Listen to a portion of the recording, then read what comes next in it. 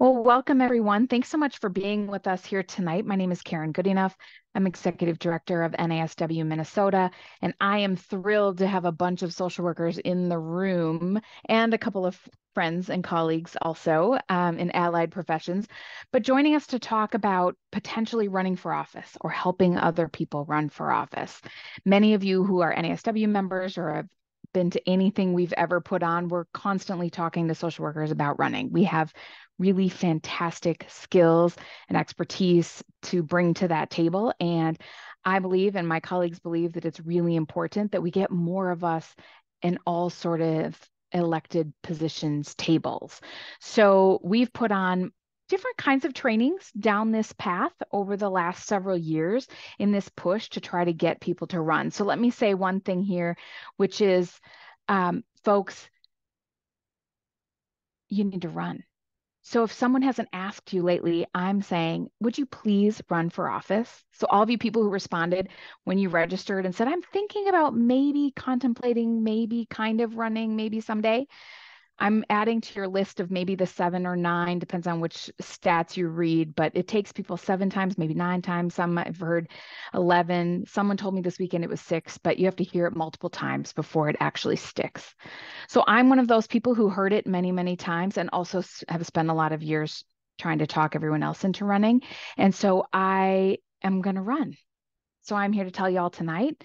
I am going to run for county commissioner in Cass County, Minnesota, fall of 2024, which, as Kate and Beth just reminded me, like, yeah, you better get your business in order, get going. I know that's why we're doing this, right? It's partially for me, partially for all of you, so you all are prepared as well. I'm also very involved up here in our Cass County DFL. One of my colleagues is here tonight. Thanks for being here. And we're trying to think about how we support people in running. So we're doing that whole like, come on, you should run, you should run. And then they're like, so what do I do? And we're like, I'm sure there's someone out there who can tell you what you're now supposed to do. So we're trying to get better as social workers across the state in knowing what we tell people. What are your next steps? How do you accomplish this big thing that you want to do? So that's what we're here to do tonight. So I want to say just a couple of housekeeping things, and then I'm going to introduce you to our presenters.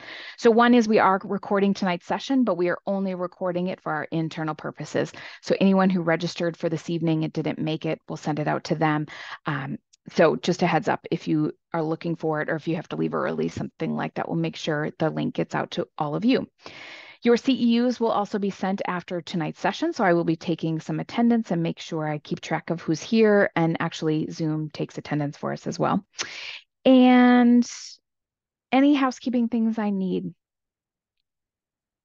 to add to that business. Okay, we are using the chat tonight.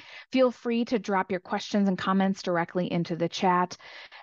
If you don't unmute yourself and speak, you will not show up in the recording, even if you have your camera on. But if you have your camera on and you unmute yourself and speak, you're going to show up in our little recording. So just a heads up on that so you're aware. All right, with that, I want to go ahead and turn this over to our fantastic presenters for this evening. We have with us Beth and Kate from Vote Run Lead, and I will let them introduce themselves and all of their amazing expertise as well. But basically, this group goes around training people, preparing people with all sorts of resources. I met with Beth a few months back about my run and thinking about how we could use their expertise here at NASW. And she just handed me this just massive pile of resources to work from. So I'm really excited to have them here with us tonight to talk about 90 days of action. How do we get this thing running for office going for ourselves? So Kate and Beth, take it away. Hey, all right, I can start. I'm Kate Lundquist. I live in Brooklyn Park, Minnesota. Formerly, I was born and raised in Duluth, went to college in Bemidji, and then spent many of my adult years, if not most of them, 15 years up in Roseau, which is on the Canadian border. And so now I did a complete 180 and I'm in the Twin Cities, and I'm really appreciating that and enjoying that. Let's see here. I have worked for Vote Run Lead since this spring. And before that, I loved working as a campaign manager. And I got to help some fantastic and amazing candidates. But the real reason, the way I got into that was just being a citizen. I mean, I was a teacher by trade, and then started helping just because I cared about local issues and I cared about social justice and things like that. And so if I saw people that I thought were doing those things, I know how to do this or that. Can I help you? And then that just turned into where I am today, ultimately. So I will miss being a campaign manager. However, I get to help women now all across the state. So it's really exciting. And our senior director, Beth, I'm the deputy director. Beth is up on the Iron Range, and I'll let her introduce herself. Yeah, thanks, Kate. So yeah, as she said, I'm up here on the Iron Range. I'm actually in Aurora, but my history with Vote Run Lead branches back many, many years, over 15 years ago when I ran for Evelyn City Council.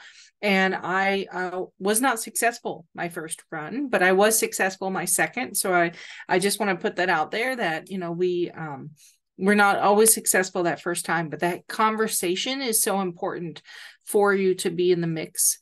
But I took Vote Run Leads training in 2008.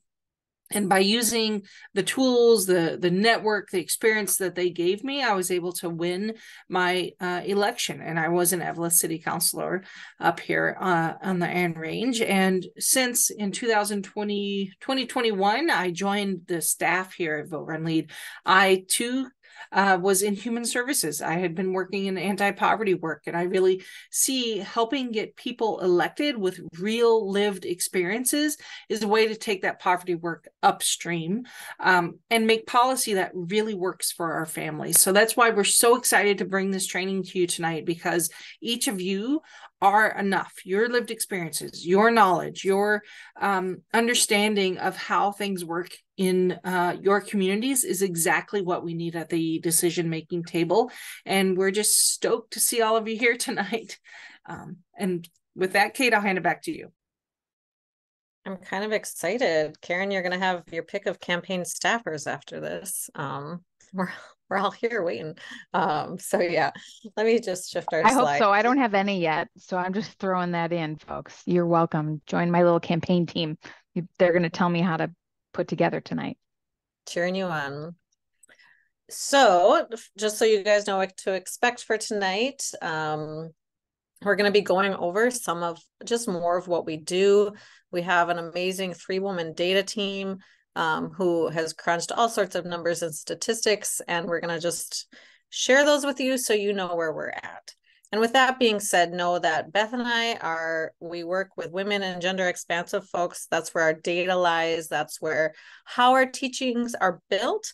But, we have in opportunities like this, we welcome everybody, but just know that that's what you'll be hearing about tonight. But we're so pumped when men come to learn this content too, and then also learn about what women are doing and the need for more women in these spaces. We'll go over 90 things that you guys can do to get ready to run for office or become, at the very least, more civically engaged, more involved in your communities, more in touch.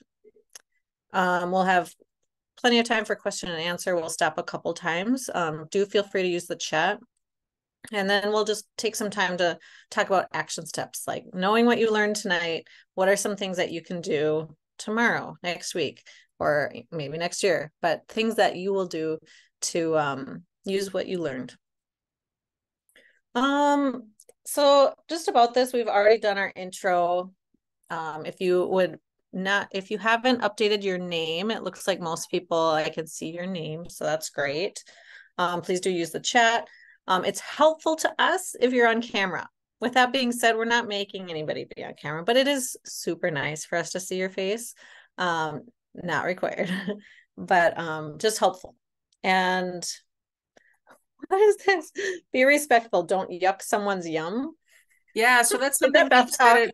Yeah, no, it's my predecessor's talk, but yeah, it's something we've said at Vote Run Lead for a long time, right? We just want everyone to have a good time. We want this to be a great learning environment, and let's just be respectful of each other and not yuck someone's yum. I love that. I can adapt that. I can absorb that, and I won't yuck the yum by yucking the don't yuck the yum. Anyways, okay. I think it's great. And just we really do encourage you guys to participate. Please feel free to be open, ask anything. There's really no dumb questions. This is a fascinating field and it's very broad. So if anything sparks your interest, please just don't hesitate to ask. Again, we love that you're on video. It just helps us see who's out there. Be present and engaged. It's a little tough when people are, you can maybe go off screen if you have to deal with a child or like answer a phone call or something. Otherwise, it can be distracting. I'm in that boat. I've got a swarm of children in my house around me right now. So let's hope that they stay in front of video games or something. We can hope. And oopsies. We may share personal information or otherwise feel vulnerable, just like what stays in the training or what's said in the training can stay in the training. Even Karen sharing that she wants to run for office, I'm guessing a lot of her community members do not know that yet. There's probably family that, so I wouldn't want you to like blast that out on Facebook. Way to go, Karen, woohoo. So just anything that's shared here, I just want you to know like you can feel safe, and I hope we can all agree to that. All right. With that being said, some of you may be wondering why on earth a social work training is like almost campaign minded. Why are we encouraging and showing you this way? And perhaps you've been through this, perhaps, this is not new, but what you see from my perception of what social workers do, if you're in social work, that's people. And politicians will tell you they're in this for people if they're, doing the right thing. It is very much people and how people operate and what people need. How can we serve people well and serve people powerfully? And there are things and experiences that you have. There's a child. See, I just told you. Knock, knock. Hi, Mom.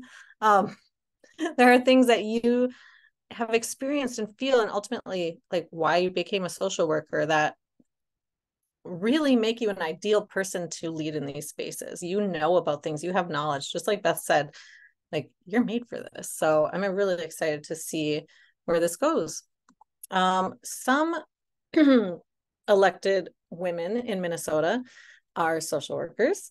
There's actually quite a list, and we'll be sharing that link with you. It's on the NASW website. There's a huge list of social workers who happen to be also in elected office, and they're at the municipal level, they're at the state level, and everything in between. County commissioners, they're everywhere. So lots of across the country, you'll see social workers in these leadership spots in every state.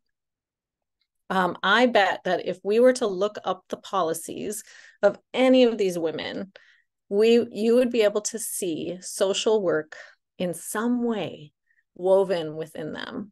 Something about their background, experiences, education, and what they've experienced in your field is being worked into our laws and policies and the way that our legislature and local governments operate. So here's just a few. I picked the ones that are at the legislative level, and then Emily Larson in Duluth. All right. Any questions about that so far? All right. I did, Great. Kate. I put a little note in the chat to send me a note if you know of someone who's in elected office, specifically in more local office. So we know all of the legislators and members of Congress and that sort of thing. I have to turn that into my national office every year. But our local people on school boards, city councils, commissioners, those sorts of things, we don't always know. And so I run into them randomly and they're like, oh, I'm, whatever. So if you know of someone, please just send me a quick email and let me know where that person is. And we also support people in running. So we want to make sure that we can reach out to them at that point. That's so cool. Do you guys endorse candidates?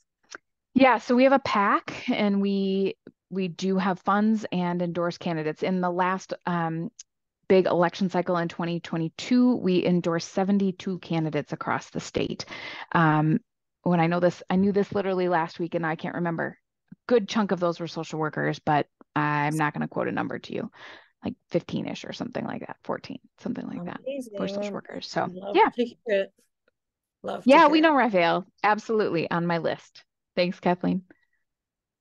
Cool. Oopsies, let me get back to the show here. All right, so for those of you on camera, where do you land with the thought of running for office? How many are a heck no? Like, I never would. Hey, that's all right. You see Good, your good. hands. Okay, no heck knows. That's good. Maybe one. Never thought about it. Maybe thinking about it. Like maybe. That's awesome. Great. Maybe, maybe. And how about heck yes? I've got plans ready to go. Awesome. And anybody already signed up? That is fantastic. We would love to talk to you more, all of you more, but I do get connected. That's great.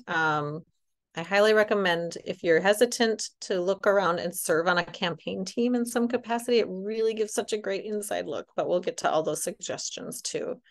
I'm going to toss it over to Beth for a little bit so she can go over some of our statistics and facts around what's really happening out there and what do we need. And numbers, I'm a numbers person. This gets me really jazzed up. So I will try to speak slowly and just stop me if you have questions, organically ask your questions. But why is Vote Run Lead here? What are we trying to do? So we see the problem that, and I am going to speak in the binary here, but women are 51% of the population. I see a typo there, but we only hold 33% of the state legislative seats across the nation. And you can kind of see here on the map that Minnesota is doing better than some other states. If you also want to take a look and gauge us against other states, you can look at stateofmydemocracy.org. And you'll see that, even though we're at 37%, that's really great. But women of color are at, just around 18%, while being, well over that in our population. So we have some movement there. In addition, it'll take us 2 generations to reach parity at our current rate. West Virginia, which you can see flagged on here, will take 365 years. So we can't wait. We really need to escalate this. Next slide, Kate. So what is the solution to what we're seeing here? Well, we, Vote Run Lead, we are the largest and most diverse women's campaign and leadership program in the United States. So we're a national nonprofit doing work here in Minnesota. We started actually at a kitchen table in Duluth, Minnesota, probably 12 years ago, 12, 15 years ago. And so our mission is to unleash the political power of women as voters, as candidates, as leaders to create and sustain an equitable democracy. So we are really looking at how can we make our democracy more reflective. Particularly right now, we're working in state legislatures to make those more reflective of our communities, but we help women all up and down, women and gender expansive individuals all up and down the ballot. So school boards, city council, mayor, county commissioners. I helped a county auditor last year. So we're helping everyone, and our VRLHQ is open to everyone as well. Next, Kate. So why state legislatures? I just talked about, hey, this is our special emphasis. Well, it's where the fight is. And certainly, after some of the Supreme Court decisions that have been made around voting, around, women's autonomy in pregnancy, that they've pushed that to the states. So more than ever, it is about states making rules and laws. And what we've seen in the past is, as many states make that law, the way it goes federally. Also, during today's kind of partisan times, we're seeing that the federal government isn't making much movement on laws that we need to help our families. So state legislatures are where the movement is at, where decisions are being made. And certainly here in Minnesota, last session, we had a legislature that just kept moving laws forward. Also, state legislatures are democratic laboratories. So next year in 2024, we have all state house races. Those happen every 2 years. It's kind of right size, right? So you can try your message, and perhaps if you're unsuccessful, you try again. And it also is not a budget that's insurmountable. Most of the time it's within, $50,000-$60,000, maybe even less. I know the one up in my region was only $13,000. I know I say only, but compared to other states, this is right size. It also busts the myth. It also busts the myth that women can't get elected. So if we look at our leaders in the state, such as Melissa Hortman in the state house, or Carrie Diesick, Lieutenant Governor Peggy Flanagan, those are women in leadership, and we had women leading committees all over the place. So it shows that women should and can be there, and bust that myth. The other one I love to share is that women govern differently. We just do it differently. We talk, we work across the aisle, we bring more money back to our districts.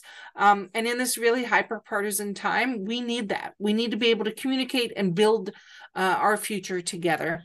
And finally, it's a stepping stone for higher office. So 30% of current congresswomen started in their state legislature.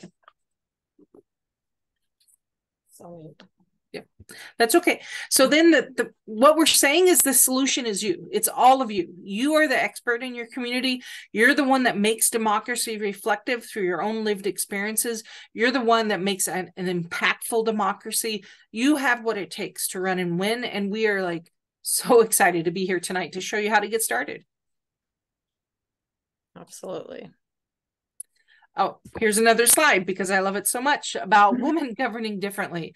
So statistically, the research actually shows that we do bring more money home, we pass more bills, and we're more likely to be transparent in how we do that business of government. We want to bring more people in with us. We want to have conversations around those bills, or when we're creating policy, we want more for our laws. Okay, so then here's where we get into some stats, right? So only 38% of the Minnesota legislature identify as women or non-binary. And you can see where they fall in the House and the Senate here. The purple are women. Next up. But at the current pace, it's going to take over 2 decades for women to be in the majority. Next. So let's think about, I'm way up here. I say way up here, but I'm in Northeast Minnesota. And I think a lot about rural women's voices and how they're not sufficiently represented in the Minnesota legislature. So, in the House, rural men outnumber women 3-1. And in the Senate, it's 7-1. So that's a huge gap there. And if you can look at the different regions, in my northern region, in the Senate, it's 15-1. In the southern region, in the Senate, it's 5-1. Again, how I was talking about women of color, they hold now only 10% of the overall state legislative seats, which is only 19 seats overall because we have 201 seats, but only 3 of those seats are held by Indigenous women, 4 if we count Two-Spirit individuals. But we're making change, we're making headway, and 2022 showed us that. We elected our first transgender woman, we elected the first woman veteran to the legislature, the first non-binary Two-Spirit person, that's Leisha Kozlowski in Duluth, the first millennial and youngest ever elected, 23 when she was elected, Senator Zainab Mohammed, and the first 3 Black women, also Senator Mohammed, Senator Clara Omu Verbatim, and Senator Erin May Quaid. They were the first Black women ever in our Senate, and it was 2022. But we're making headway, we're breaking those barriers down, and you can help us with making that reflective democracy. Yeah, so get out your pen and paper and feel free to jot down any of these ideas that ring true to you. We're gonna just start firing away, and let us know again if there's any questions. So far, are there any questions that we can help with? Feel free to raise your hand.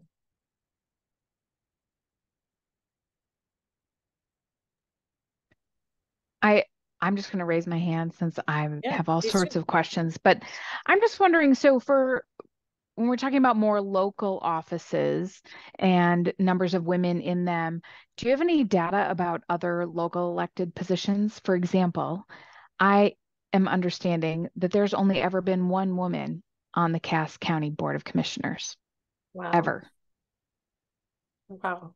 And I don't know if that's true in other rural areas. That kind of data I feel like is really interesting as you're running. I see more women on school boards for sure, some in city councils, those sorts of things. But any data on more local offices? Yes, so we have a national partner whose name is escaping me. I will find it before the end of our training, who keeps all of that data on local electeds. And you can kind of peruse through that and look for what you want. We right now our data is very much focused on that state legislature piece, but we can get you a link for that other information. And I don't think that it is unheard of, Karen, that there would be county commissions that have never had women, city councils that have never had women. We also are tracking some legislative seats that have never had women. It's hard with the redistricting to say, oh, this place has never had a woman when the lines, keep changing. Hmm. But it is so prevalent. And, again, Minnesota is kind of in the middle of the pack. We're doing really well for ourselves compared to some places like Tennessee, our counterparts in Georgia, and other places. Hmm. I definitely think it is Got it. time we start seeing those changes. If you look at St. Paul, they are due to have, it is highly projected that they will have an all-woman city council after this election in November. You can look it up on Star Tribune.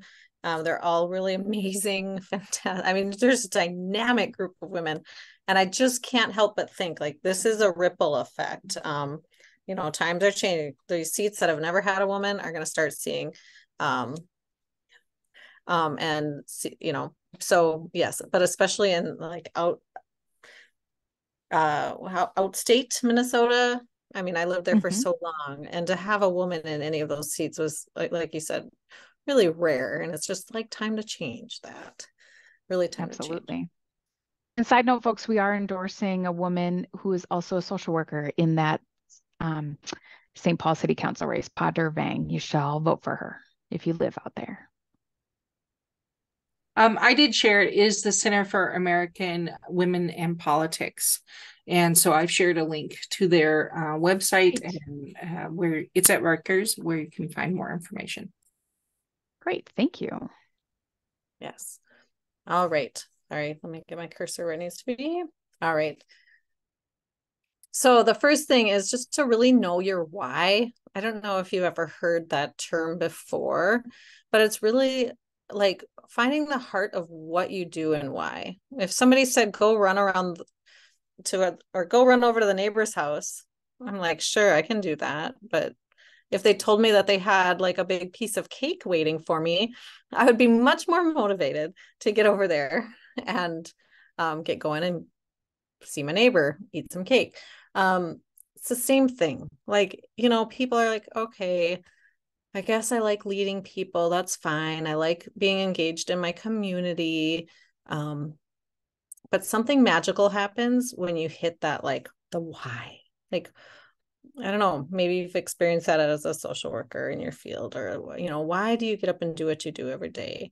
I had no interest in serving on my neighborhood association board until, for me, they touched an issue that made me want to run and get the cake. It's like they wanted to come after renters in our neighborhood and really like become very prohibited of who could be in this neighborhood and things like that. And to me, that was like nails on a chalkboard. I could not sit still. And now I'm vice president of the HOA board and renters are welcome. So anyways, they really touched on a why for me. And ultimately, I do just want my neighborhood to be a welcoming and inclusive place.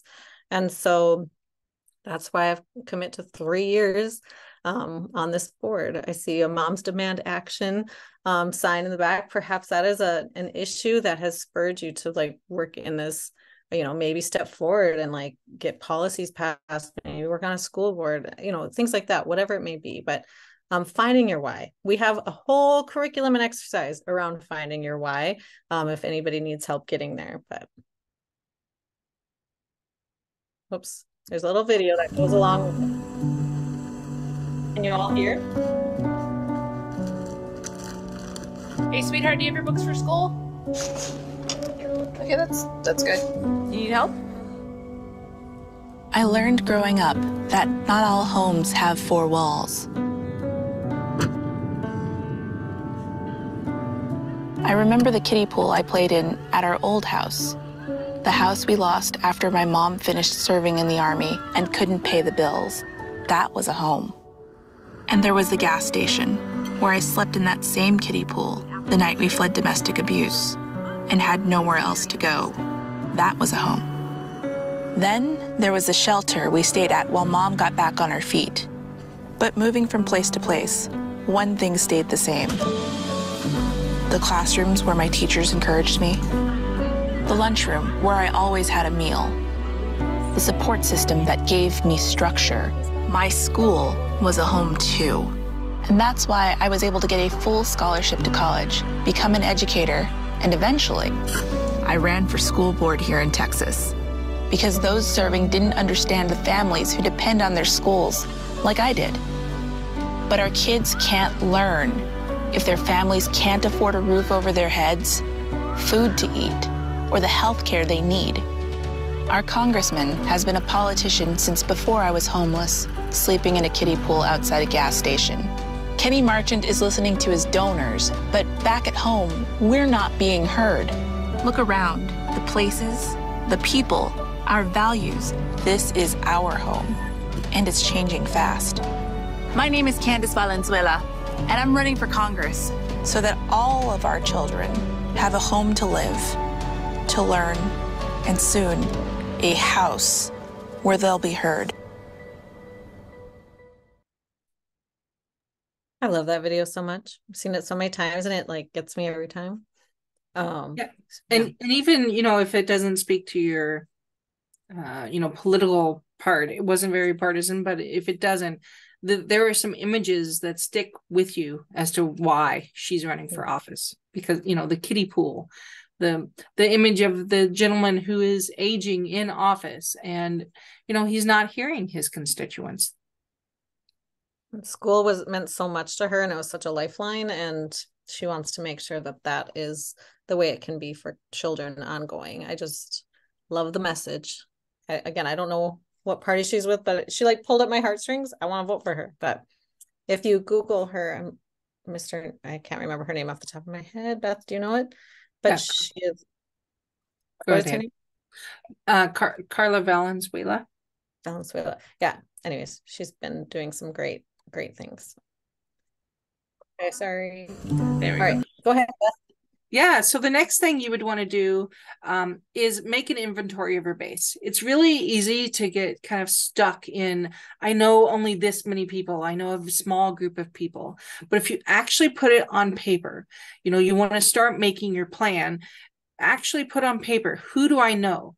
And then put on paper, who do they know? Because you're going to see that your network is going to grow beyond what you think it is. Additionally, you want to know, okay, of this network, who can volunteer for me? Who's going to support me, but maybe that support is going to be door knocking, or maybe that support is going to be writing a letter to the editor. How is that network going to help you? And then make a plan. Okay, maybe your network is, for instance, all social workers or all teachers, or, leans heavily that way. How can you open it up to make sure you have engineers or attorneys or other people? Where are the gaps? Maybe they're all indigenous people or a majority, and you want to make sure you have Somali or, other ethnic groups part of your network. And from that, start meeting with people. And that leads into the next one. Have 15 coffee dates. So this is something I would tell Karen, like, look around to your community. Who's an established leader? Who are people who are influential or who has had a good impact? it could be anybody who you want to be on your side, you know, and have 15 coffee dates. This is a huge part of the beginning of a campaign, telling people one-to-one over coffee, here's my plan, here's what I'm thinking, you know, what questions do you have, and can I count on you for support?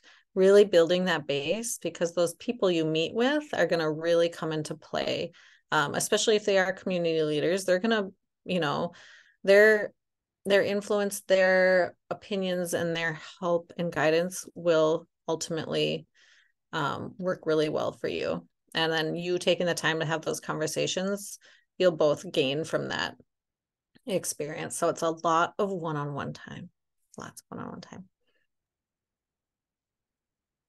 Then you need to become an expert in some of the issues, because you want others to see you as an expert. So we say here, choose 2 issues that you want to be an expert on. We used to say 3, 2 that you really love, and a third that, you know, maybe is iffy. When I ran for city council, you know, again, I came from that human service background. So I understood affordable housing in our community. I understood jobs and economic development, but I had no clue about streets or sewers. So one of my top issues was to start reading. I know it's crazy, but to start reading the city minutes, and also any other newsletter that I could around understanding sewers and what was coming up with streets, and what's so important, you know, about, oh my goodness, how many of our communities have lead pipes? Does that affect my community? And I started to become an expert on that, because I wanted other people to be able to ask me about it. And I also wanted to be able to speak about it to other community members. And to do this, you can simply read an article a day. That's as simple as it gets. An article a day about that topic eventually makes you an expert, because other people are not reading about it. Learn your political landscape. Who are the players and what are they working on? And so many of these intertwine. But so find out what's happening, who's behind them, and then, hey, have some coffee dates. Find those leaders who you can create alliances with, even too, and make sure you're on the same page. And with, you know, becoming an expert on different things, there's going to be a lot of leaders who have the expertise in areas that you don't. Find out, you know, getting involved in campaign politics, I had no idea all the things about unions I needed to know, the environment. There's so many different topics that, boy, I never thought of it that way. And the perspective that these orgs and these local leaders have on these things is vast and amazing. So they'll be, I'm sure, very excited to share what they know and who they know with you. Kate and Beth, will you share these slides with us so we can send them out to our attendees? Okay, great. Yes. So you don't have to feverishly take all the notes, folks. Just heads up. Yeah, in addition, it is on the VRL HQ, vrlhq.org, 90 days of action. So it's 30 different things, and there's a handout that actually has these 30 things listed. We'll make sure we get you that link too. Our next thing, though, is attend a government meeting. And, you know, we started the slide during COVID. So this can be virtual. Meetings now are virtual as well as in person. That was what was really great about the legislature during COVID. Even those of us who lived really far away could attend conference hearings, and they've kept some of those. Others, you know, they haven't. It doesn't work that way. But attending these meetings makes sure that not only do they know your face and you can meet who's there and ask them to coffee, like we said earlier, but you then know what they actually work on. And is that the right place for you? Maybe I didn't want to work around sewers and streets, and budget. Maybe I was thinking about, I want a better education for my kids. Well, by attending a city council meeting, I would see, you know, that actually, you know, beyond zoning and planning and codes, I really need to be on the school board for this thing that I care about. Or maybe the state legislature is where I need to be. So attending these hearings really helps you understand the political landscape of who's there at those meetings, who's saying what, and how do they work. There's not a lot more motivating than being at one of these meetings and feeling like, wait a minute, what on earth are they talking about? Like, this is baloney, and I want to be in this conversation. Like that has helped me get involved, because I'm like, oh, they're talking about things that I want to have a part in, or that I had knowledge about that they didn't. So in yeah. addition, some elected officials will let you shadow them for a day.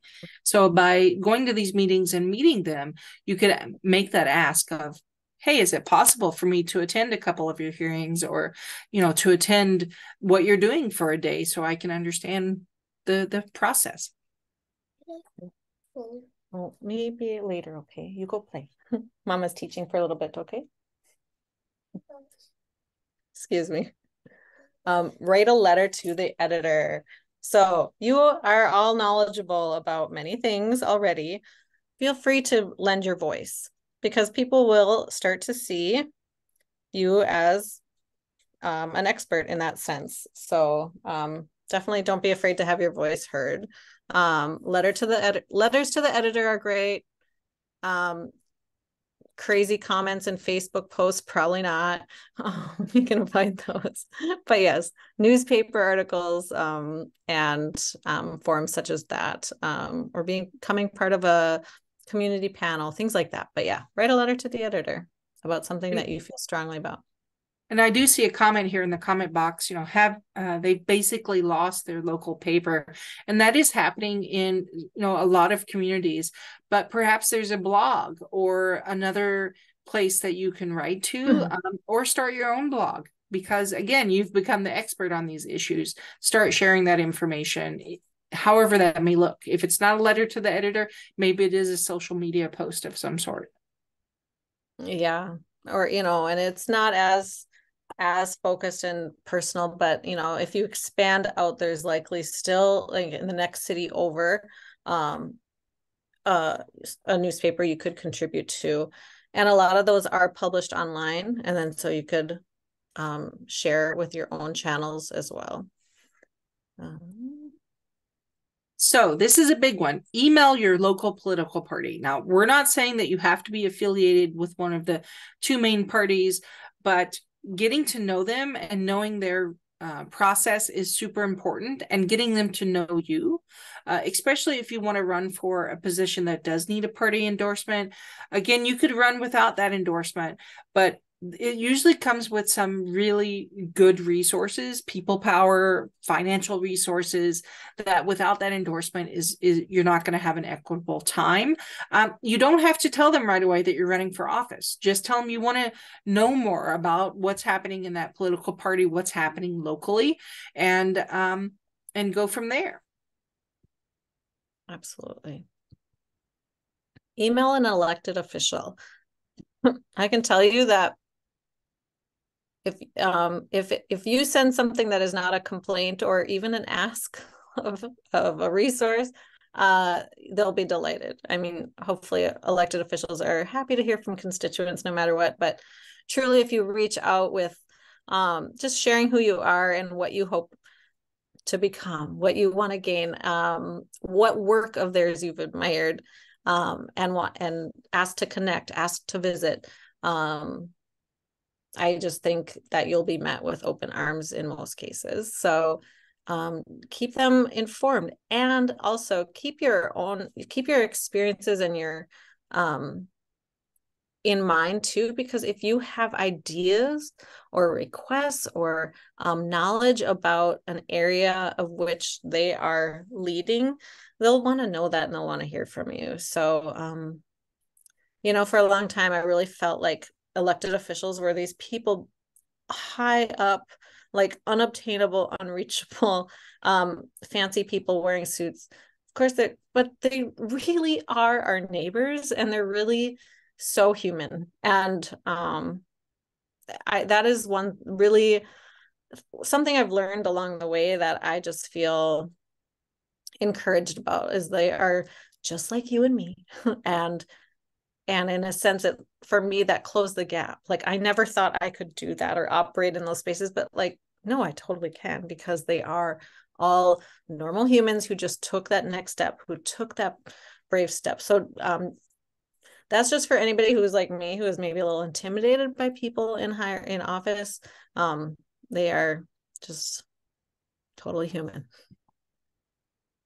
So the next one is sign up for 5 email lists. And I get it. We all have a full email box, but something to think about, and I don't get paid by them, but unenrollme.com allows you to put all of your emails kind of in one email, and then you can choose which ones you're going to read. So I do recommend that. But sign up for 5 email lists, and not just things that you like, right? Not just your point of view. You want to learn another point of view so that you can broaden your horizons, so you can really hone in on your expertise and be knowledgeable about why it is that you feel this way on something. So make sure that you choose, of those 5, at least one that's a different viewpoint, and then start reading those email lists.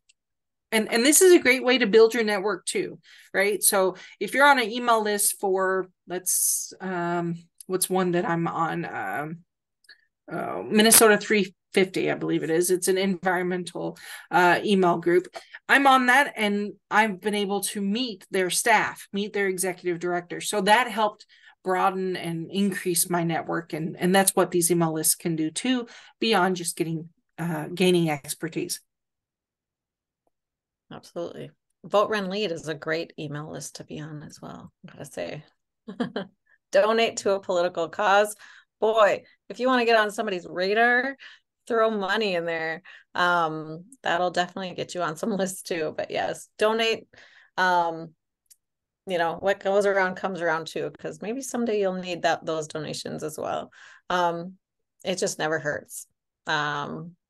If you've got extra, donate to those who are either doing the work in the area that you care about or that you want to know more about, or like people who you believe in. So yeah, it can't hurt. It's a good thing. Ask a friend to make a donation. And this is actually my friend Julie, working for the United Way up here in Northeast Minnesota. So this helps you practice asking for money, because when you run for office, believe it or not, you're going to have to ask for money, and you're going to have to ask for money a lot. So this helps you practice that, understand how it makes you feel internally when you ask for money, so that you can work through those things before you start asking for your campaign. And I'd also say, like, when it feels really good, when someone's like, oh my goodness, I care about that too, write that down. Keep yourself a note of how you felt then, because they're going to be tough days on the campaign trail, and you want to go back to that to know, yes, there are people out there who care about what I care about. They do want to donate. They do want to help. And you can go back to that. Totally. Join a new organization. These all kind of go hand in hand. But again, spend time around people who you want to become more like, in a sense. So yes, there's just so many things out there. Quick Google searches, asking your elected leaders, asking your community, where do we need to be plugged in? Where should we go? So yeah, join a new org, learn more things. That's about, I don't know, all I can say about that. Get involved. And that could be at the state or national level. Those were both local, national, all kinds of organizations there. So the next one Kate alluded to earlier is like, the best way to get yourself comfortable with running for office is to volunteer on a campaign. And this is our friend, Carrie Dory in Ortonville, Minnesota, which, to be honest, I had not heard of Ortonville. And now I'm like super excited to go over to Ortonville. It's the little knob over there on the west side of Minnesota. But maybe through volunteering on a campaign, you find out, you know what, I don't want to be the candidate, but I do want to be a campaign manager, or I am good at digital. And this is where it will start, is by being on those campaigns, seeing how the inner workings happens, and moving forward from there. Kate, did you want to share something on volunteering? Sure. Volunteers are worth their weight in gold to campaigns, really meaningful work. And again, if you are aspiring to be in office, it's such a great way to learn the ropes. It also really, for me, I had a lot of, I want to say, like, misconceptions about what it would mean to run for office. And when you get on a campaign, you really, while there are, there's days where you think, oh, never again. Why did I do this? But most of the time, it's just really endearing.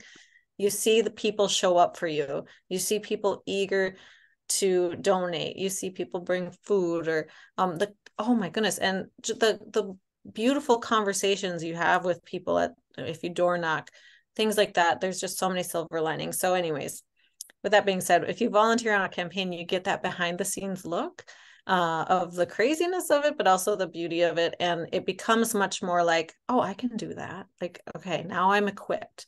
So it's like free training and you're helping them in return. Let me just add to that Yes. that I helped on 2 campaigns last year, and I learned real quick that none of them knew what they were doing either. I was like, Yes. okay, they're starting from, what are we doing here? How do we Totally. start this thing? So yeah, I think Yeah. this conception, like this idea that everyone knows exactly how they're going to go about this thing, don't Yeah. believe it, people. Don't. Everyone's generally starting from scratch. Like how I said, they're just human. They are us. And so That's right. yeah, getting that good team and knowing where to go to learn is a great spot too. But yeah, there's so many experts out there and people who would be so good at this work, but they let that like that the fear of what a campaign is or the lack of knowledge of what goes into a campaign keep them from pursuing it.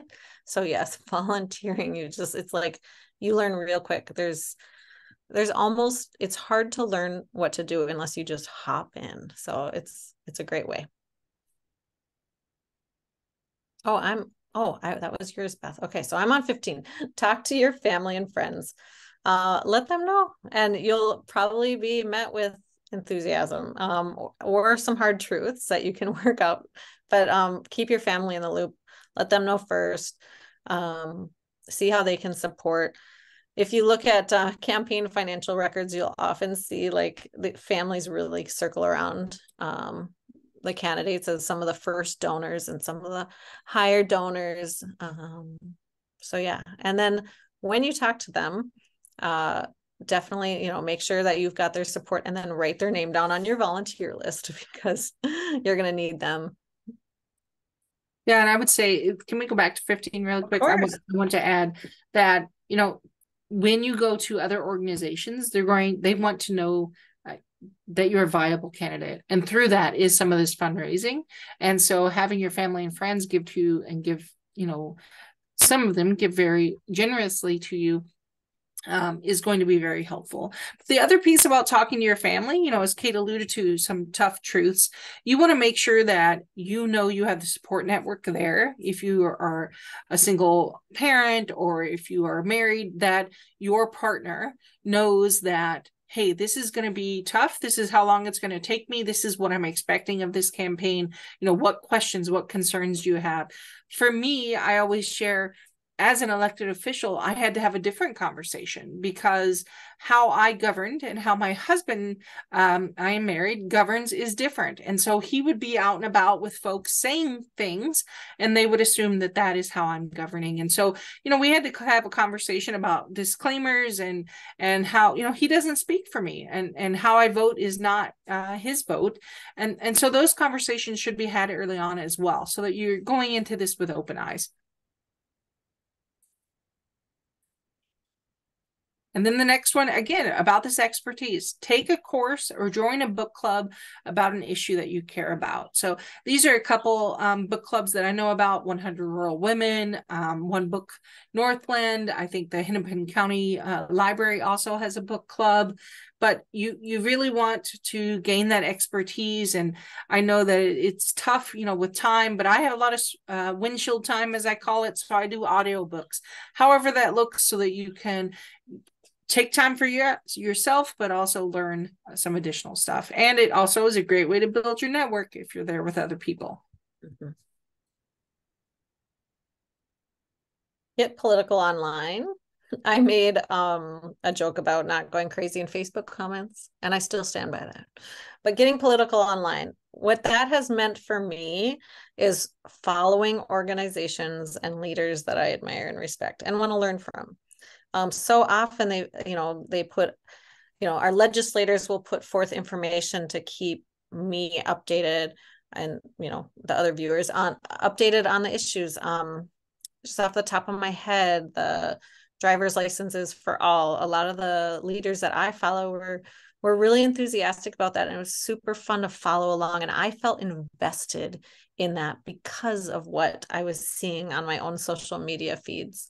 Following different organizations that put out facts and data, or just information to consume, that helps me when I'm technically in free time and just scrolling and just consuming content that keeps me even better informed. So there's also lots of local groups that are formed, whether it's a political party or a local interest group. There's a lot online, a lot. Are there any suggestions or ideas around ways that you have felt connected online with issues or people? Ways you've been political? It looks like Kathleen was on Twitter when it was called Twitter, which was a different beast back then, that's for sure. Yeah. Mm-hmm. Oh, what's Substack? Have you heard of Substack, Kate? Gina shared that one. Heard of that. Is that like a where you can read blogs?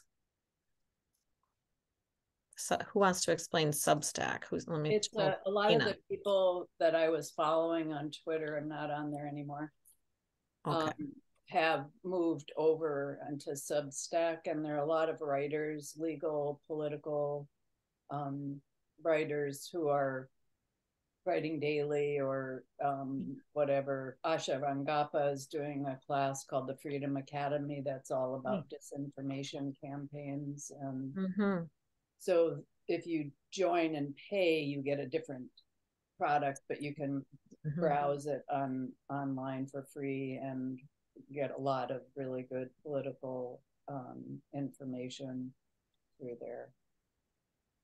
Excellent.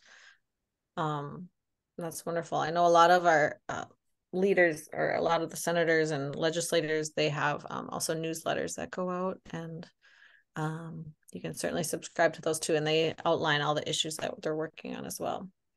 A lot of options. Hold on one second. All right.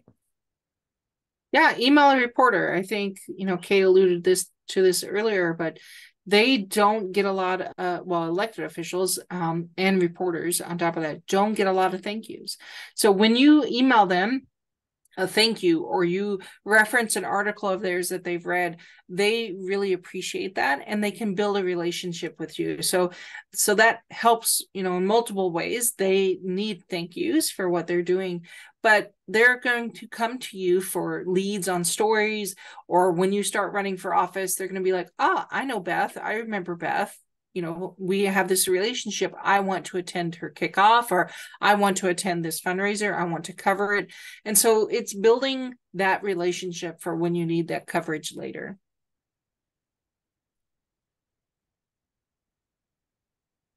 Put together your contact list. This is, again, similar to what was mentioned earlier, but the lists are so important. Right now, there's candidates coming forward to run for the state legislature, the House, next year. And this is one of the first things I say is like, start making lists. Like, these lists are so important that you write down.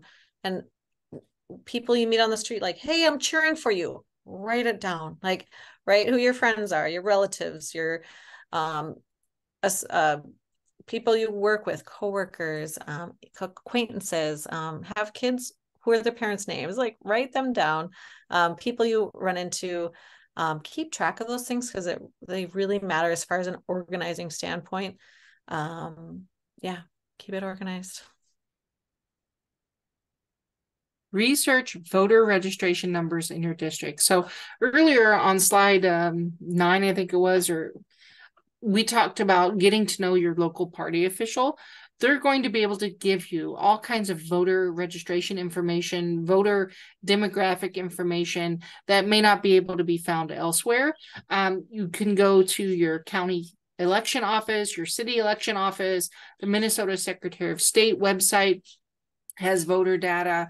If you just want demographics, there's Minnesota Compass. We have a whole thing on the HQ about, how to research your voting district.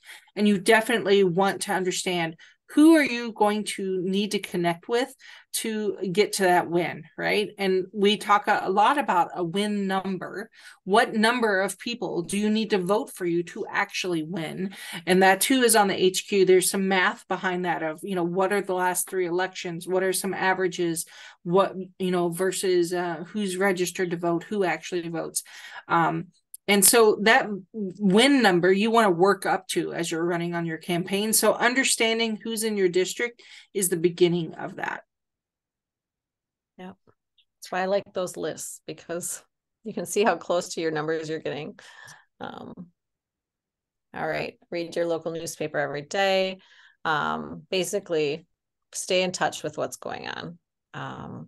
So if you do not have a local newspaper anymore, again, go one town over. Maybe they cover yours. Well, and there may be some influential people in your community that write or that are on social media. What are they talking about? This is really about what, as Kate said, what's happening in your community. How do you get connected to that? Totally. How many of you are in the Twin Cities? I am. Okay. So maybe half of us. Great. I know for me in Brooklyn Park, we don't technically have a newspaper. I think there's a news, we have CCX. It's a news station that covers like the Northwest Metro.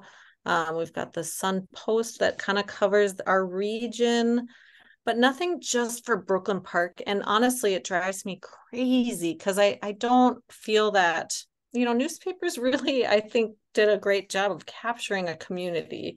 The Star Tribune is one thing, but boy, that covers a huge area for millions of people. So for me, as crazy as they can be, I do spend time intentionally on our community Facebook pages. There's also the neighborhood app.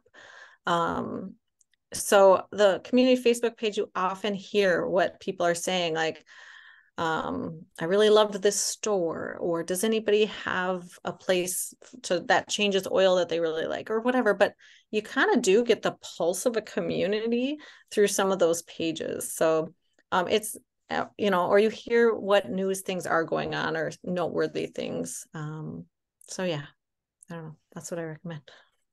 Yeah, and I just put a couple names of some press in here that are related to specific populations, like the women's press. It's what's happening for women and girls across the state. The Sahan Journal is all about immigrant populations. And I know there are more. Those are just the 2 off the top of my head, but maybe you want to read your tribal newspaper. There are a lot of places where you can find news, other than just your local paper.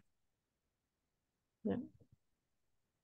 All right. So this is one that is close to me because I still struggle with this, and we're not all, going to be perfect at these things right away. But the very first thing you need to try to do is stop apologizing for your needs. And we have a cute little commercial here for you. Again, we're not endorsing this product, but we wanted to show you this concept.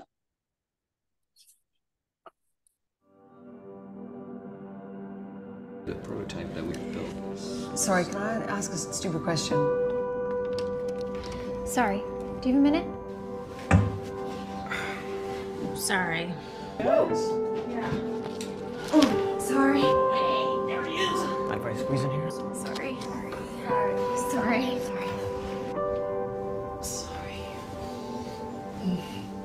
So it's Tim. Sorry, go first. No, it's just, I was gonna say,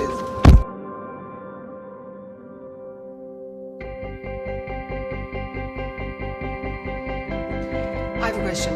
Why don't we go back to the original thing that we did? Morning, you got a minute? Sorry, not sorry. Sorry, not sorry.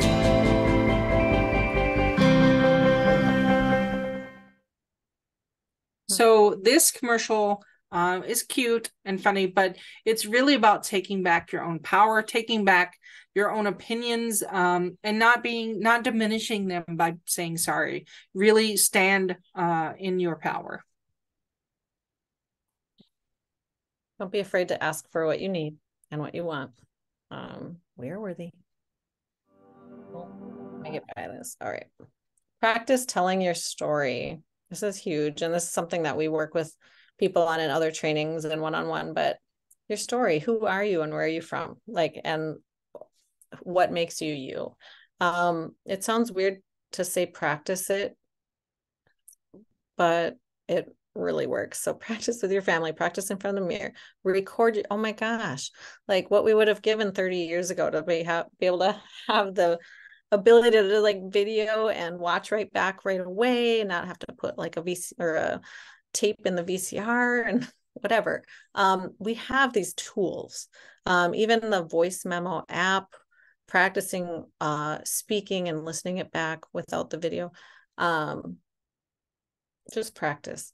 Don't, write it down, outline it, what parts are important, time yourself. It's another thing. With candidates, they need to be able to practice having their story and their why right away. Like they call it an elevator speech, because if you meet somebody in the elevator, you've got this like short window of opportunity to bring them in.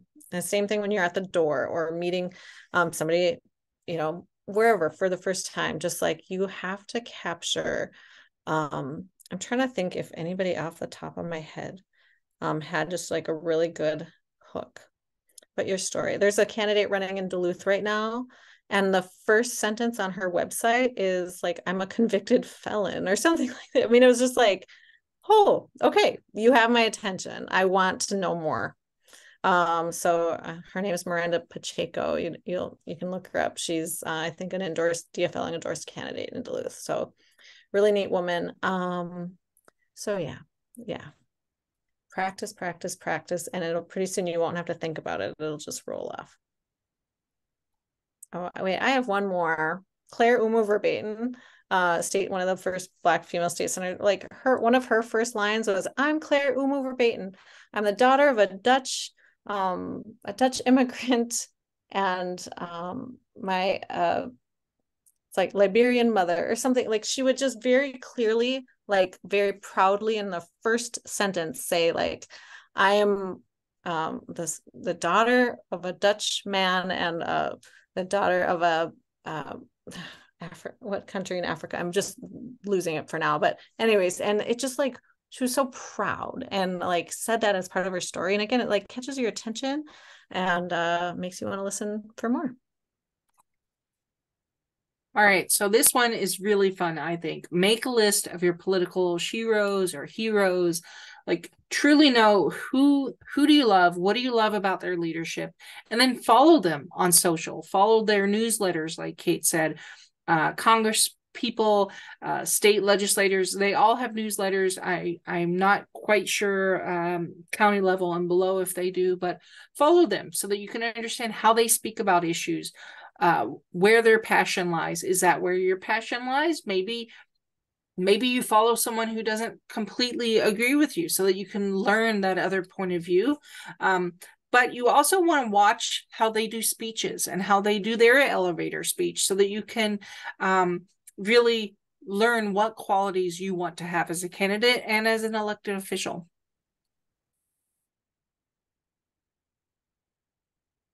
Do an activity that is not political. Not much explanation needed, but don't forget to take time to do what you love, and also, whatever you're enjoying doing, you're going to meet people and expand your community and your network. So yeah, and I would just add, there's going to be so much time that you can do political stuff. Yeah. Self-care is going to be really important, and taking a step back and taking some breaths, getting outdoors if you want to get outdoors, reading a good book, having dinner with your kids, whatever that looks like, that's not political. Absolutely. Yeah, those boundaries around that, especially so with this 90 days of action, like if you're in this season of really getting ramped up and ready to dive in, campaigns are busy. And so making it a priority that Friday nights you go see a movie or go to dinner, or Sundays are church, or Wednesday nights I'm doing basketball with my kids or something, like really carving out that and like keeping that time that gives you energy and fills you up is going to keep you from getting burnt out from the other things, such as running for office. So I just read an article, I think it was in the New York Times the other day, that most Americans, most people who live in the US, do not know who their state legislator is. They know who the president is. We always see that in the news. We know about that, but they don't know who is setting policy for their district. And so it's really important that you find out who your legislator is. Who is your county commissioner? Who is your city councilor, if you don't know that already? And how long have they been there? Are they a long-term incumbent? Are they brand new? What is, their platform? Have they already told people they're retiring? Is that a place for you to be? But it's super important that we know who our elected officials are, because they are making the policy that guides our lives. And I'll leave it at that. Yeah. And you want to guide our lives next. So yeah. I'm just finding out more and more as I follow legislators online, on Instagram, namely, just seeing like, hey, I visited the community center down the street and I was able to secure $3 million in funding for them for next year. Something is like, oh gosh, like every day I learn more and more about what it really means to serve your community and make those decisions about where money goes. That's really so much of what they do at municipal levels and at the state level, like allocating money. Where do our tax dollars go and who does it help? Attend an event outside your sector. This makes me really think of the community of the legislators. It's leaders from across the state, and I'm talking about at the state level specifically right now, but and the way that they support each other, it's really great. If you want, so after last fall, I got to go around to different areas around Minnesota. This was not with Vote Run Lead, just in my own accord. But I got to go around to different areas that really needed help and just do a shift of door knocking. And it was so fun to get to connect with those legislators, those community members, see what issues are important in that area.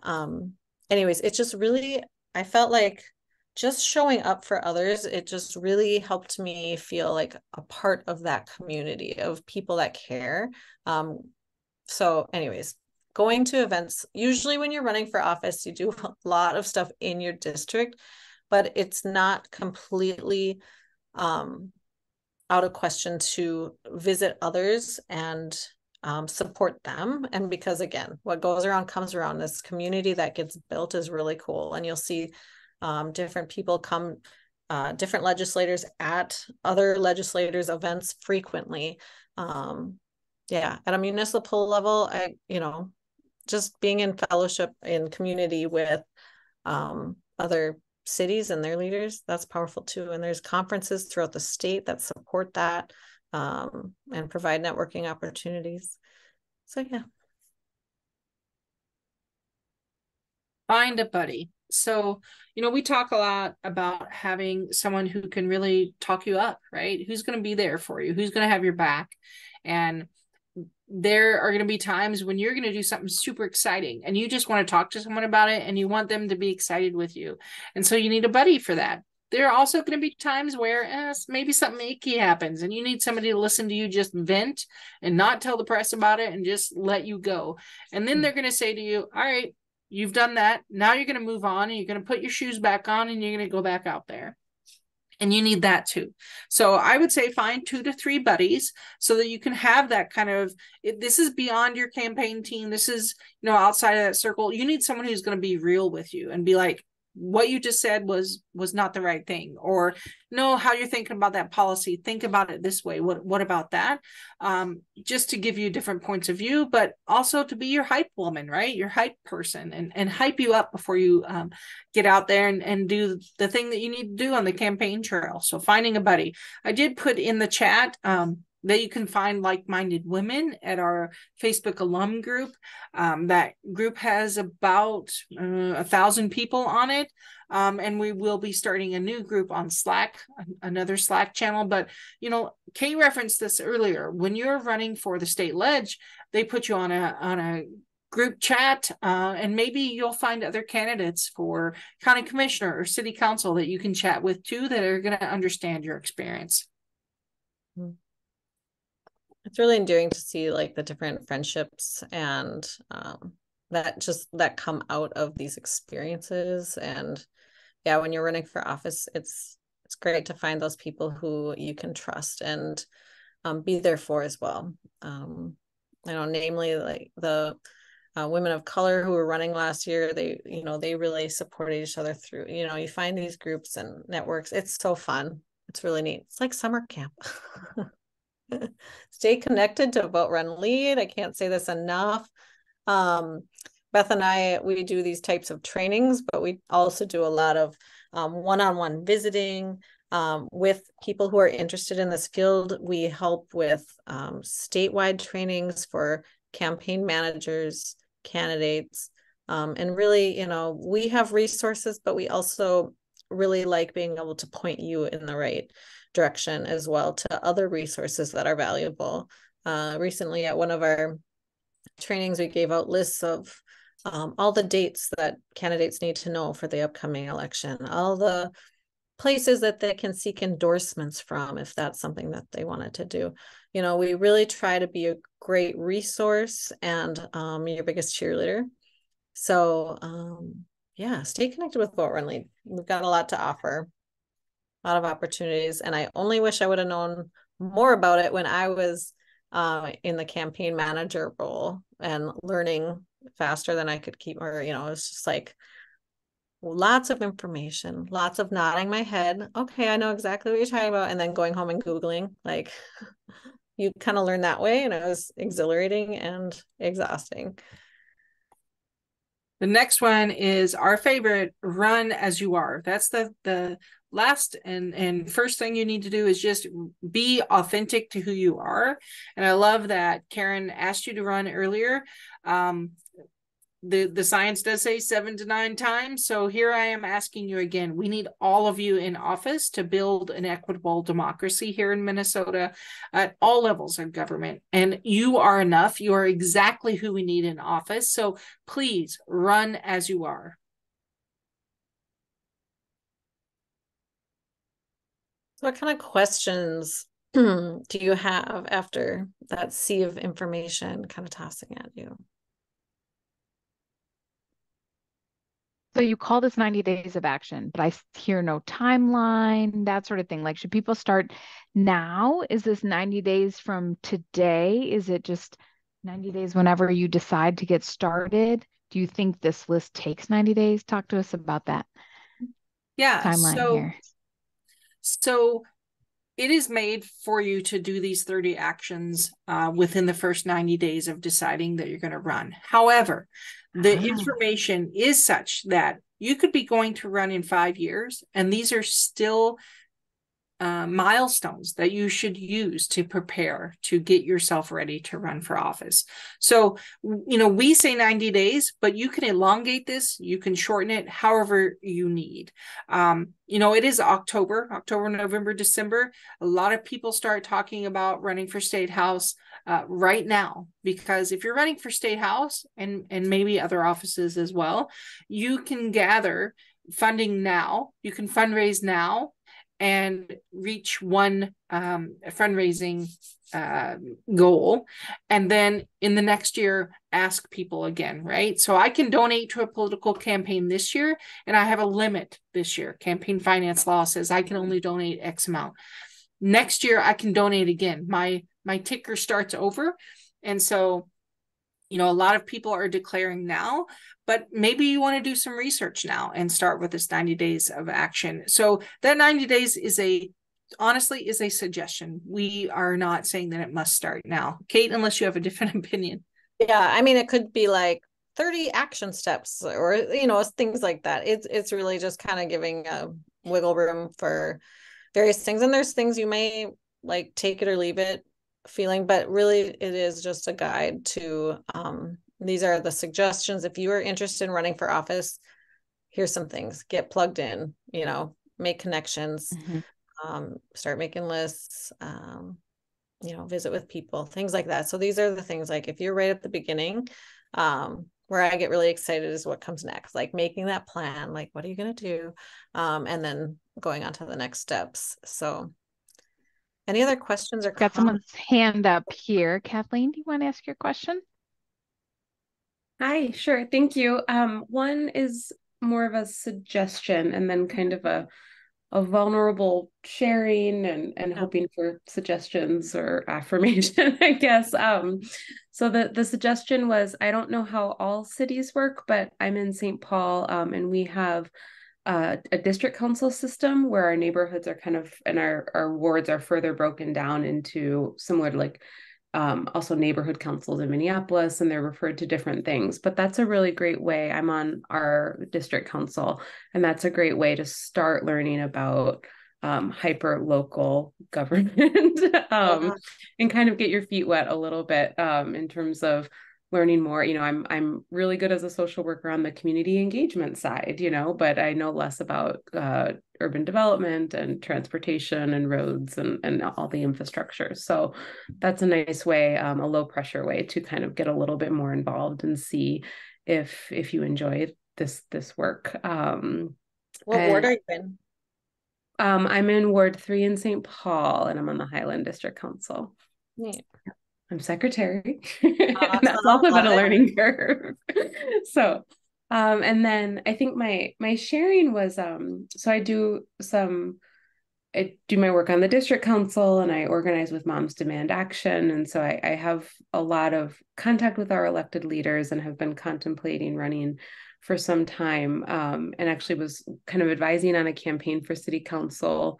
Well, a current campaign for city council. I'm actually missing one of our cabinet meetings, and it's been really eye-opening and kind of disillusioning, I think, to sort of see even within the party the infighting and the rumors and the misrepresentations that are being spread with similar, like with like-minded folks. Like I'm really used to, especially as an organizer for Moms Demand Action, like people say all sorts of horrible stuff about me from the other side, and I'm able to let that roll off my back. But from your allies, your the people who have similar values, that's been really hard to sort of witness, because we're all kind of we should be pulling together a little bit. Like I get that it's a campaign and you need to find differences, right? But it's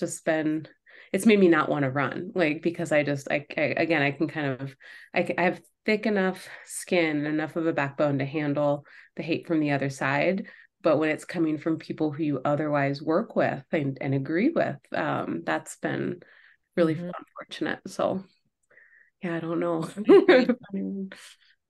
Yeah, competitive campaigns and then within the same party can feel really icky. So that's I've lived that and had those stomach aches, and like it's hard. I do think that, so I'm working with a candidate now who's really coming out to announce now and loudly and strongly and having all these coffee conversations. And I think doing that in some candidates will do that to kind of just be like, hey everybody, I'm really serious about this. And kind of it helps when you have all those meetings with people and kind of get on the same page, and it can help alleviate some. But yeah, there's always, and I always think, is it just my town having this drama? This is so embarrassing, or this is so frustrating, but it's everywhere.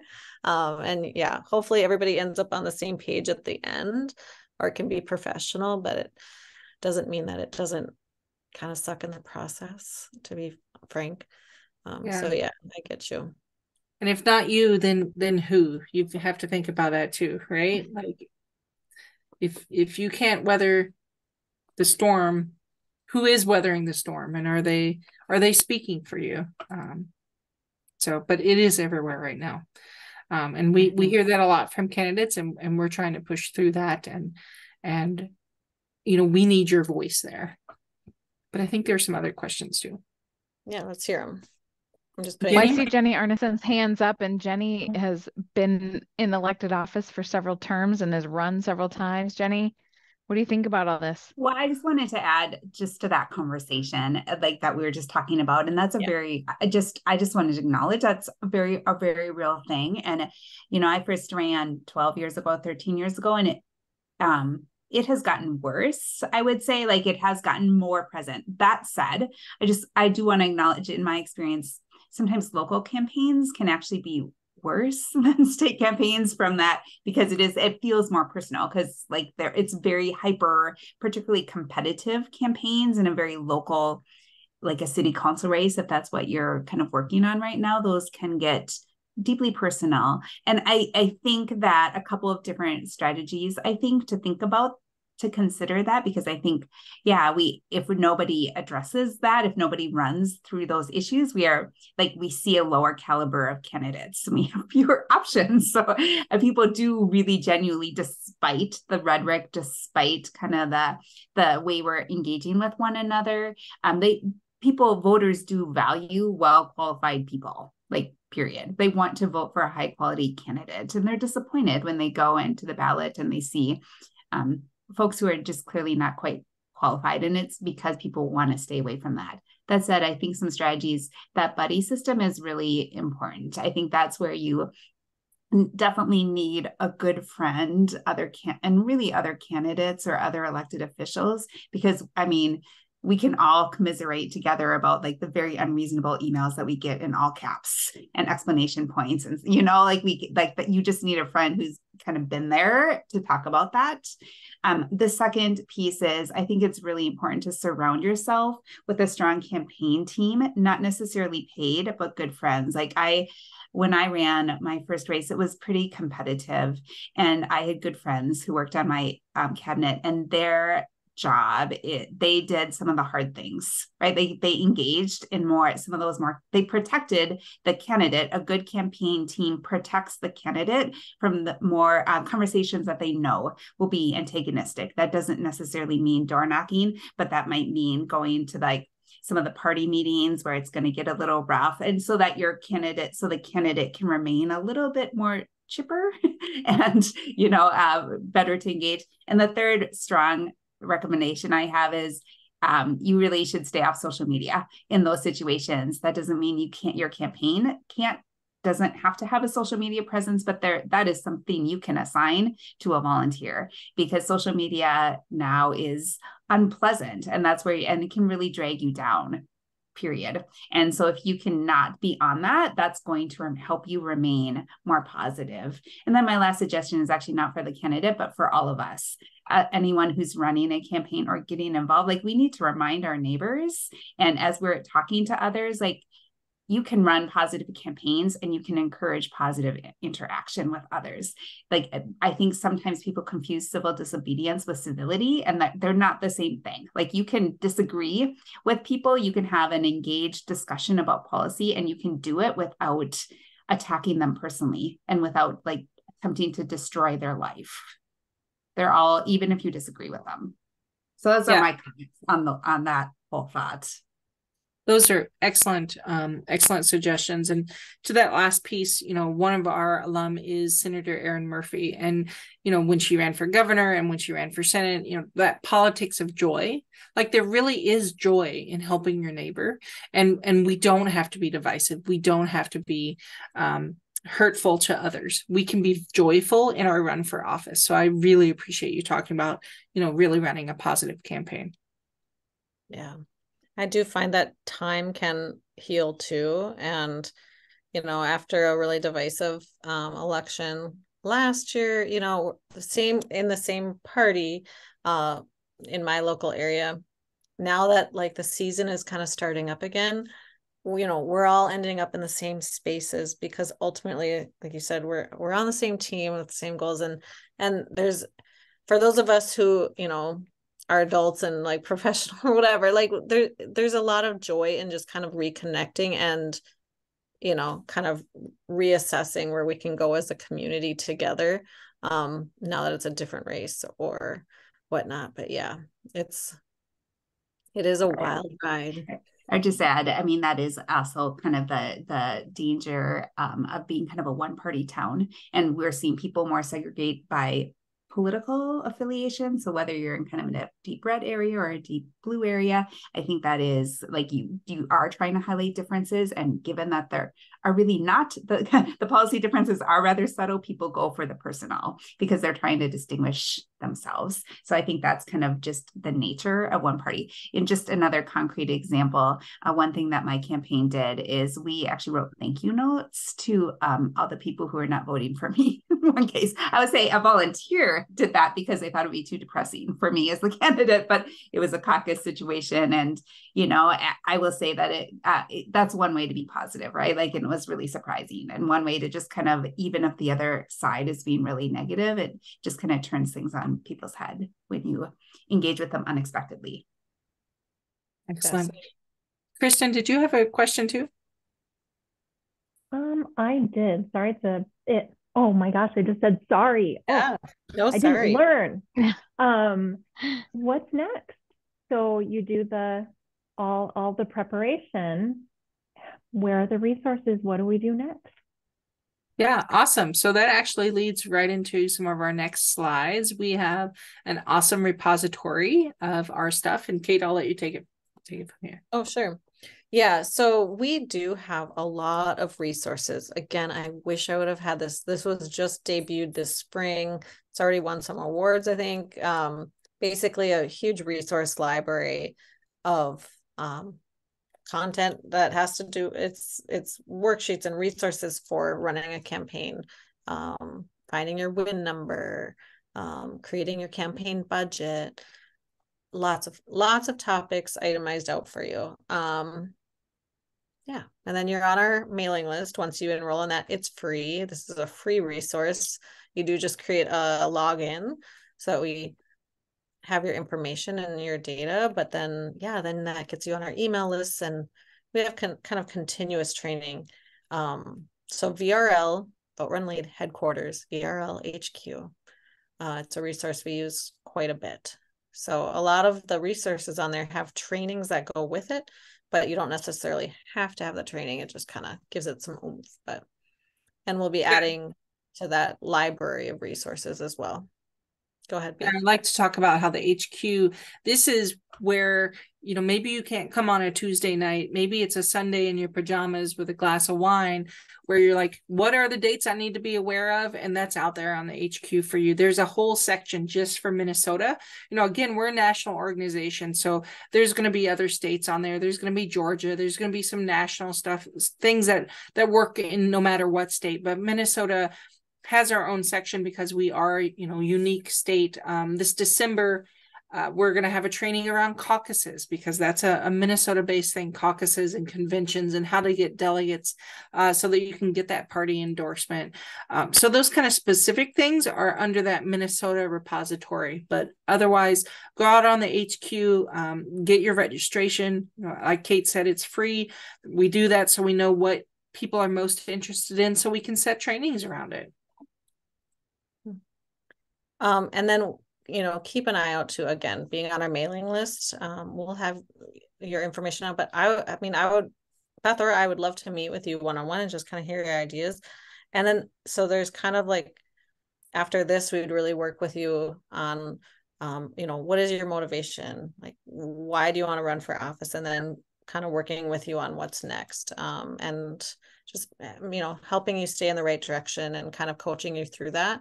We also do have professional coaches that come in that should be starting up maybe early next year to work with candidates. And they're like very, very experienced and very knowledgeable. And those are all things that we provide to women in our community. So I would say keep in touch, and then we'll help you. You know, we can guide along the way with our curriculum and all those things.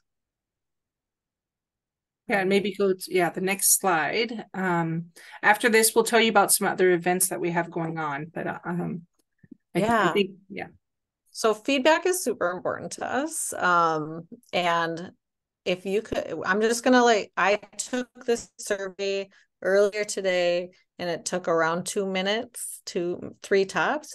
So I do just really want to, I wish I had like a song to play or something, but if we could just pause And if you guys could fill this out, you can scan it or go to tinyurl.com/VRL -survey. It's up on And the I screen. put it in the chat if you want to copy it. Great. Okay, so it's in the chat. I'm just going to set a little timer for 3 minutes and we'll touch back. We have a few other things, so don't go anywhere. But if you could fill that out, we'd really appreciate it.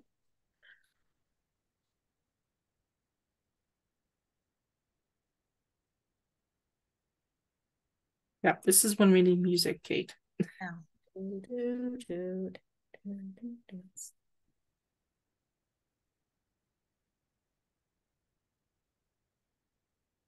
I'll get some set. Just give me a minute here.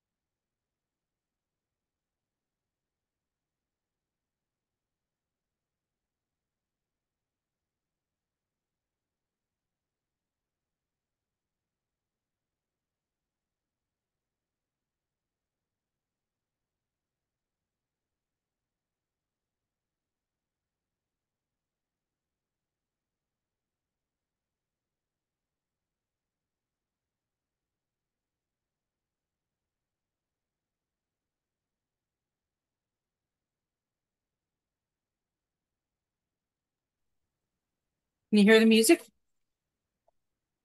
No. We'll do 1 more minute. I'll try to judge too, but like I can tell people are working, so I don't want to disrupt.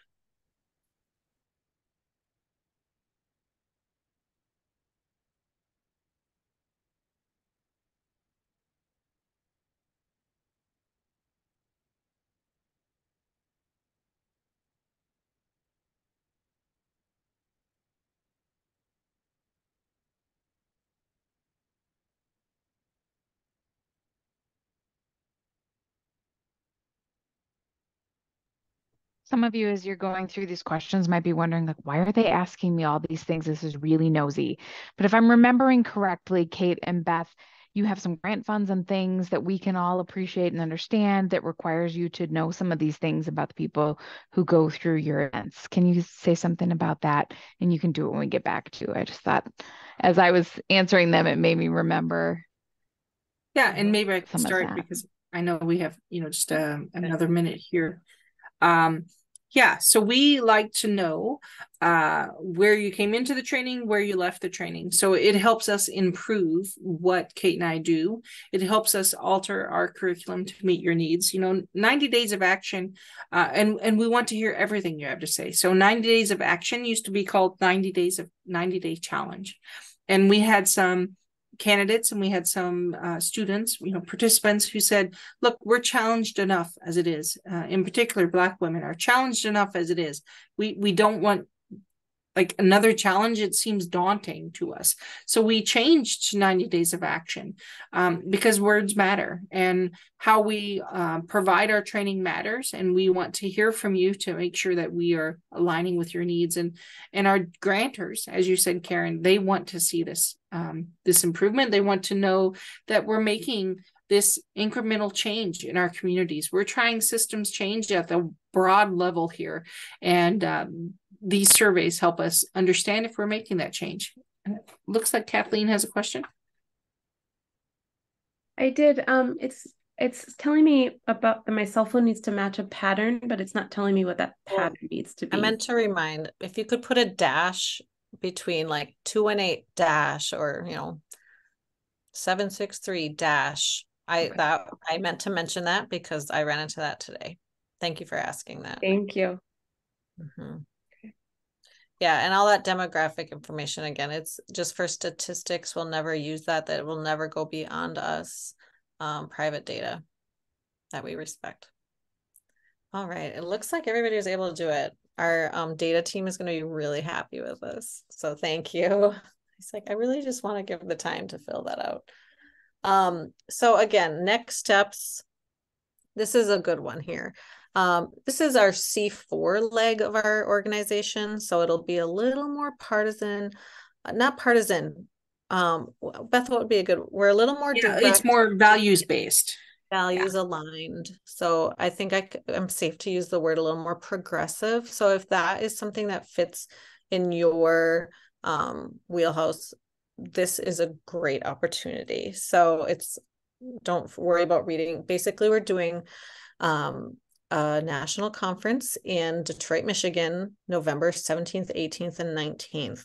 It's really one of the first time that Vote Run Lead has really gathered people interested in running for office and people interested in working on campaign teams, such as campaign managers, all in one spot for 3 full days of learning and networking.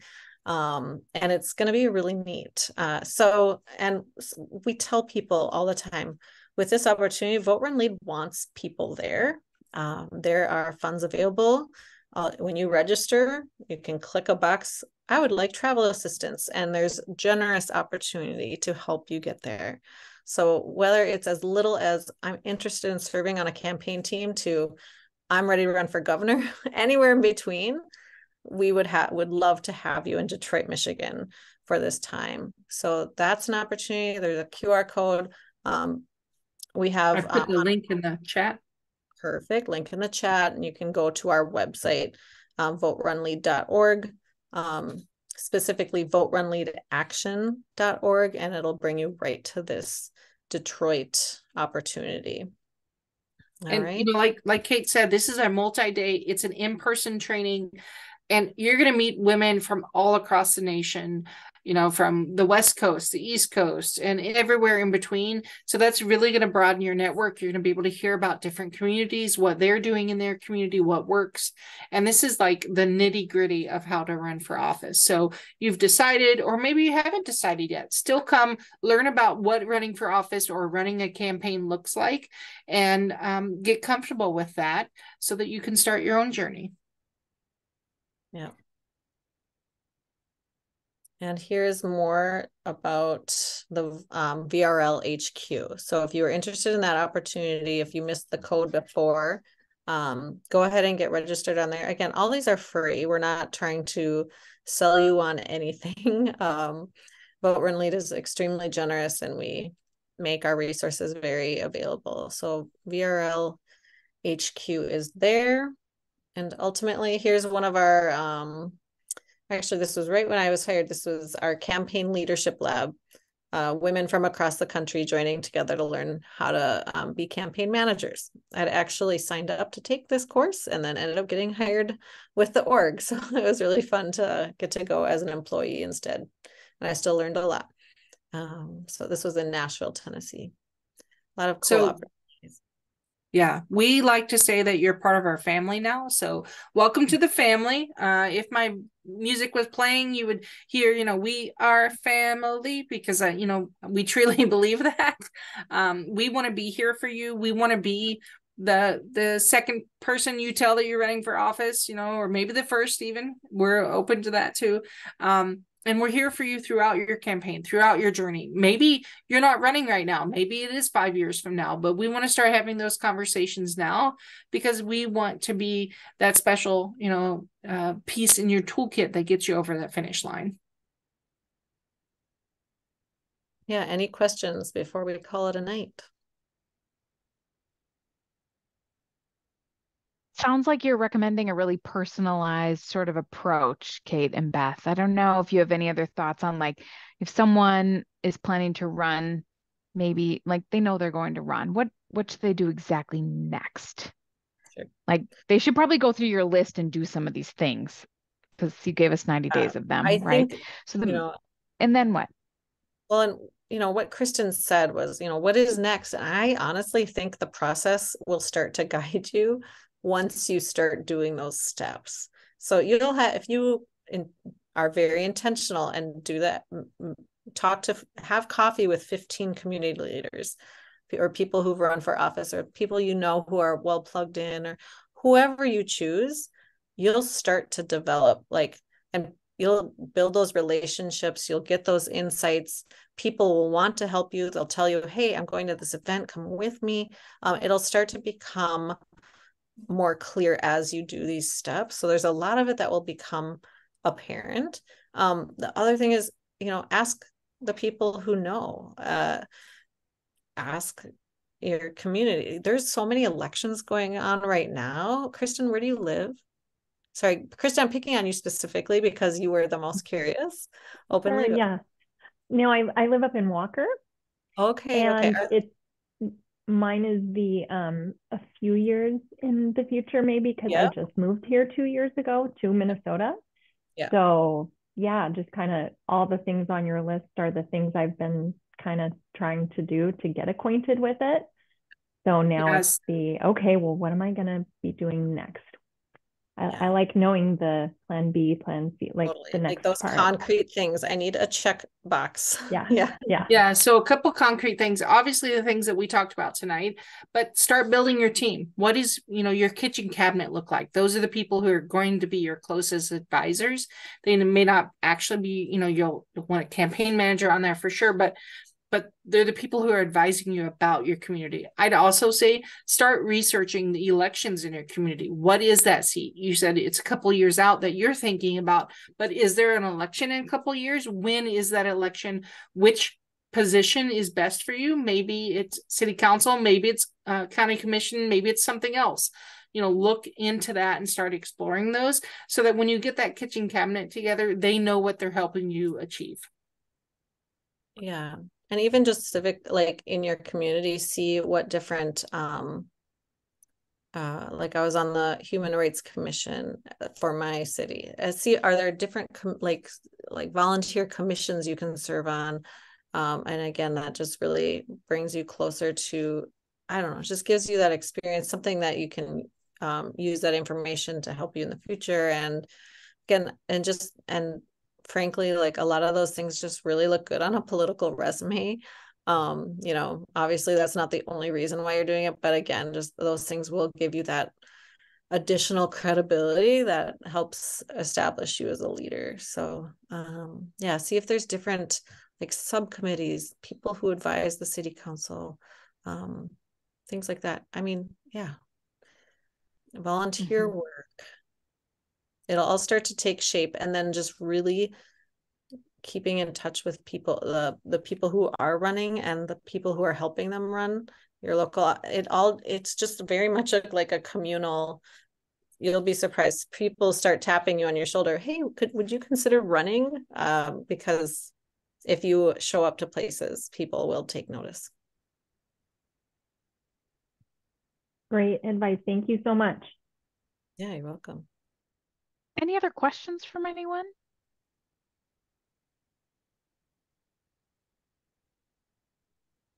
Well, we're super glad that we were here tonight, and thank you all for your questions. And we will send the information out to Karen to get out to you.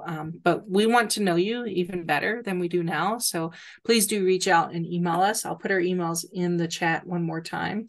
And Kate, do you have any final words? No, just I'm really glad you came. No? And keep us in mind too. If you have other people who are interested, you can say, oh, you should reach out to Vote Run Lead. They'll help you out. So we just really love being a resource for people. We never want anybody to feel alone or ill-equipped to move forward with something that they need to do. So we're here. Thank you for being here. Nice to see all of you. really great. Kate and Beth, thank you so much for being with us tonight. Thanks for sharing these great resources and kind of very logical, like here's the things to do. I know for myself, I've taken some time and looked a little bit at your resources, but every time I look, there's more and more things there. So I encourage folks to check out those resources and do stay in touch with these folks, but also let NASW know if you're planning to run. So if you decide you are going to run, please let us know. Let us know how we can be helpful to you.